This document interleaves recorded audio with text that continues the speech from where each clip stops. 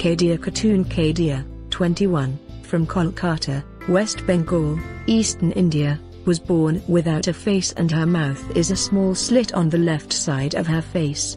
When she was born, concerned doctors were baffled by her condition for months.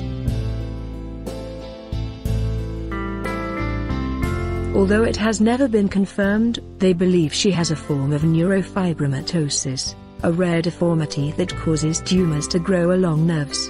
Medics told Khadija and her family there was nothing they could do after extra skin continued to grow out of control. She was born at home but she didn't open her eyes. She was born with thick heavy eyelids and she looked different to my other children at birth, but we didn't think anything of it until we realized she couldn't open her eyes properly. Her mother Bibi, 50, said.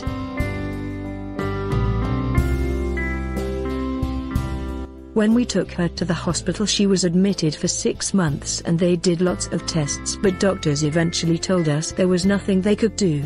Because the doctors told us there was nothing they could do, we never went back to them. And as Khadija got older she refused any help.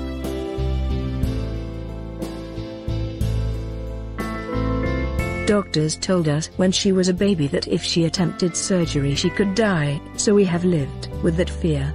Now that Khadija is much older she has decided herself that she doesn't want to have surgery. She doesn't want to risk dying.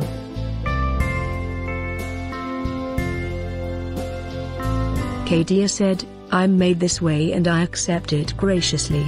I do what I can. If this is how I'm meant to be then I live with it. It's not a matter of coping, I just live as I am." She continued, "I don't have any real friends but I have my family. My family is my only friend and I love them dearly. My parents are my world. I don't talk to strangers. This is who I am and this is the life I live, and I fill my days sitting and thinking, talking to my mother about life and going, if only the government would see my position and help me, I would like that." Dr. Anirbandeep Banerjee, a neurosurgeon from Apollo Hospital, Kolkata, said, "I believe she is suffering from neurofibromatosis, but to confirm, we would need to do a gene test. There's a possibility she has a tumor inside her face which could be fatal. Right now there is no way of knowing if she has tumor inside the extra skin, and if left they could kill her. If she's willing we would need to do a lot of tests to determine how successful surgery would be."